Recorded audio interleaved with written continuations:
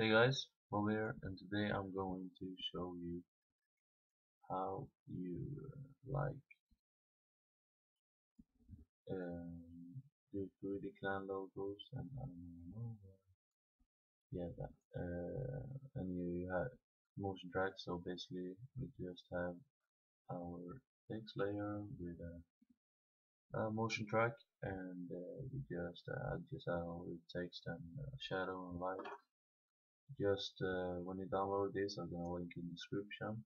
Just press merge and you come in here. So go to desktop where you save it. And I think I named it to A1. There we go. And you just press one of these. We're gonna take sword. Taking sword today. Don't change anything. Press OK. And this will come up. You just drag down right over here. And you press on this and you get path 1, path 2, just drag them out, and you can delete the sword, doesn't need anymore. You see now they are separated, so basically you have to,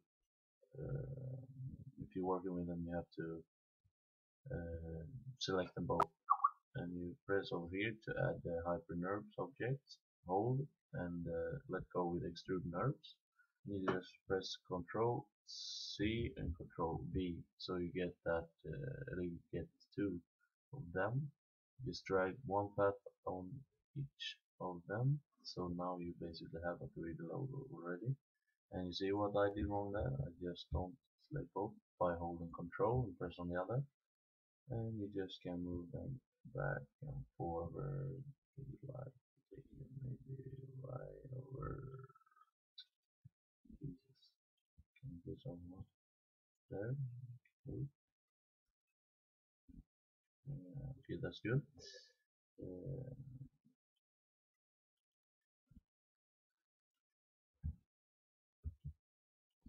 and that also good. What did happen? Okay, it doesn't matter. You have here coordinations, everything, basic stuffs. Or like doing this, and go to object. Here you change the depth of the logo, so we can make it like 60, and check how it looks. It's looking pretty good. So we have it right there, and I think we now we don't have to change. We're changing the text like Bobba, my name, and you just drag it over into the middle, and we can just add a material on one of them. Color, we can make a green one. Just drag it down. I think that's pretty good. Check the reflection if you want. Don't take it for like 100%. We can take like 50% back, and you drag that onto that one. We can make like a red for this, and check reflection on. Go to color, drag that green and the blue, and now we should. Oh shit! Reflection is like 100. Drag it now to 50. It's pretty good. And I think that color looks pretty good. We'll go on to the other.